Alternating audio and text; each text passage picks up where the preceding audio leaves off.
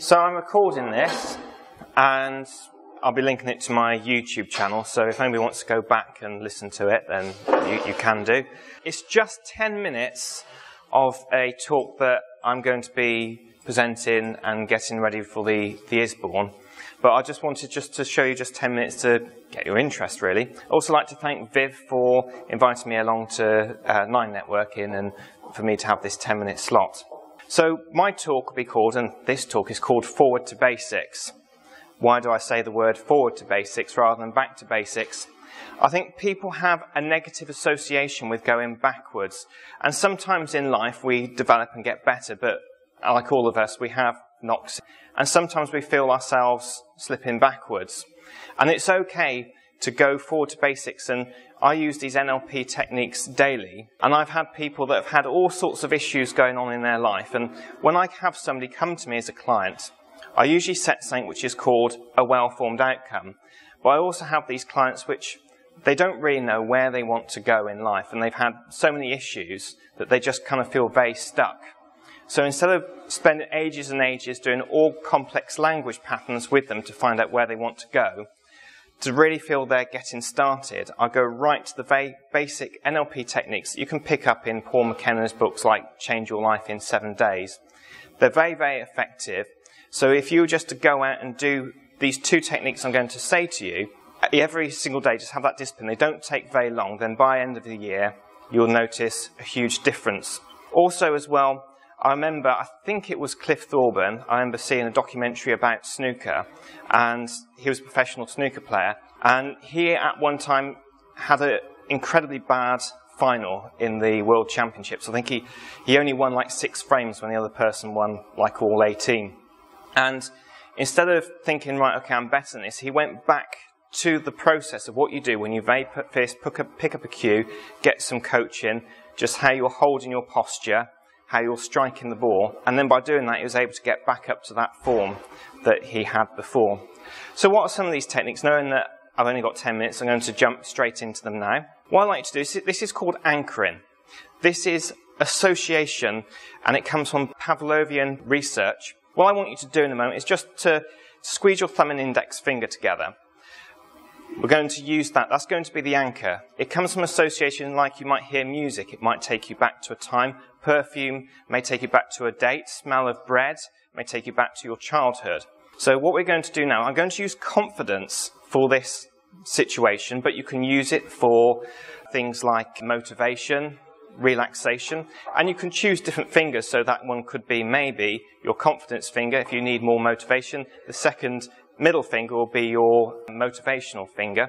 But if I can get everybody now just to think of a time, because this is what I'm going to do, of confidence, because I think even if you're the most confident person, adding more confidence is always good. So can you think of a time when you felt confidence? You can keep your eyes open or close them and just really visualize that time of confidence.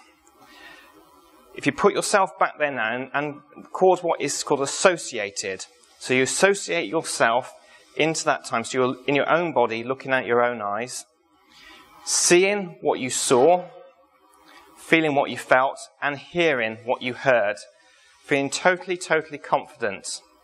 And as you think of those times of feeling totally confident, I want you to imagine just turning up the colours, so the colours become richer, brighter and bolder.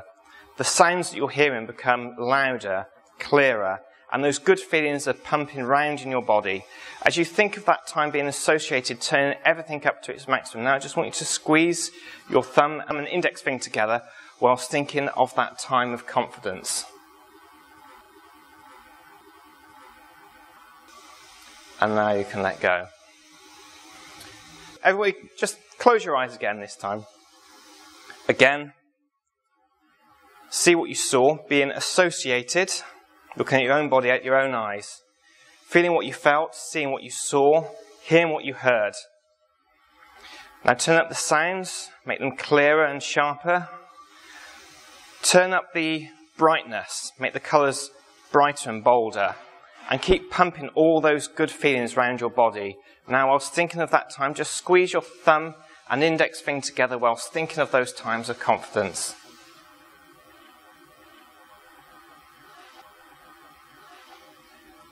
Very good, and you can let go. It's important that you do that whilst it's at its peak, rather than those times of confidence fading. If I've got to do anything where I need to have extra confidence, I'll do it. So it's association. So if you're feeling a bit, I've got to do something now I'm a little bit nervous of, you can just squeeze your thumb and finger together and bring up that association of confidence. So what I'd just like you to do now, we've done it twice. I get people to do it when they come to me as a client about 3 to 6 times. But just squeeze your thumb and finger together now again, the one that you just did, and just let me know you get a little bit of those feelings, that association of confidence. Good, right. The other one that I get my clients to do is there's a presupposition in NLP, which is the mind and body affect each other. If you've got somebody who's feeling low self-esteem or not very confident in a situation, you can tend to tell by their body language, their head's drooped. So this is something that I make sure that clients do, is that they really work on how they hold themselves. So I'd like everybody to stand up for this one, please. The wonderful sound of scraping chairs.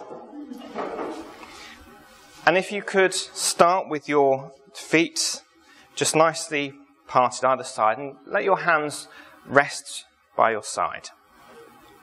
I'd like you to just tilt your head upright and keep your eyes open or closed.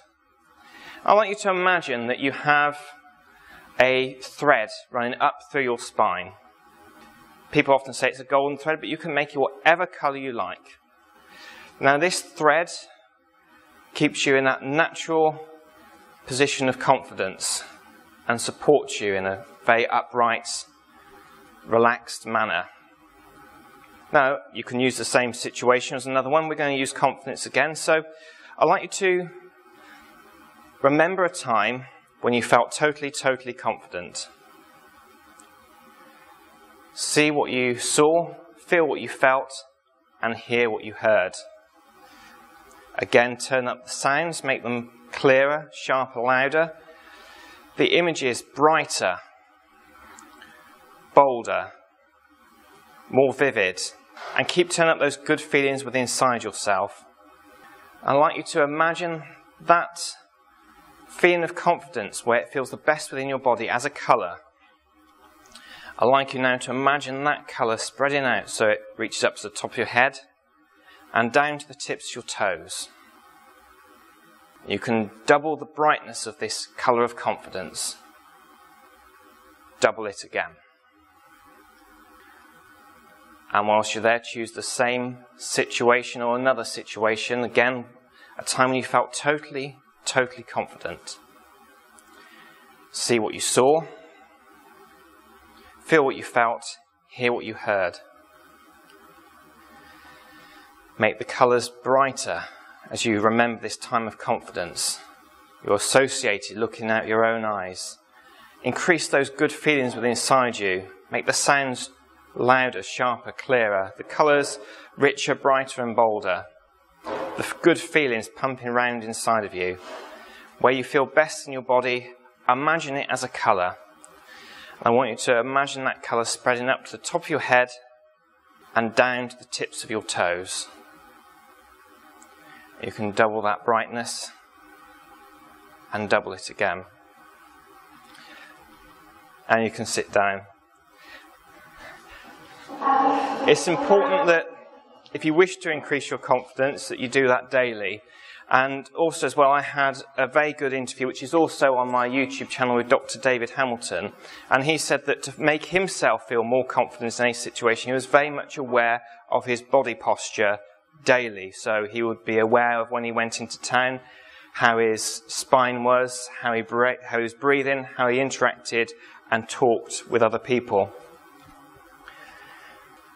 Final thing I like to finish off with is something that I've been reading to myself daily to really get it into my subconscious mind. And I think it's important, if you wish to lead by example, that you really make those changes within inside you first. You can find this story on the internet. It's very short. It's also inside the excellent book Chicken Soup for the Soul. And it goes something like this. And instead of just hearing the words, I'd like you to feel them as well. When I was young and free, my imagination had no limits. I dreamt of changing the world. As I grew older and wiser, I discovered the world would not change.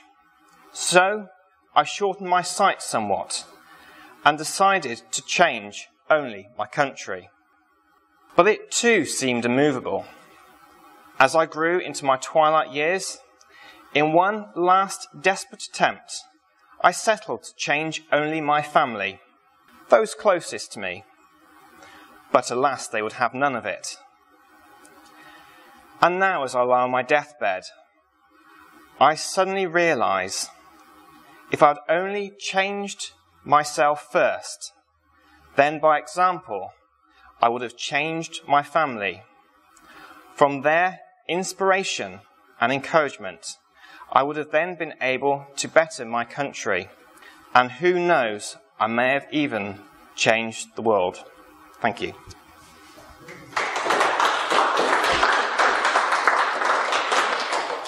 Any questions?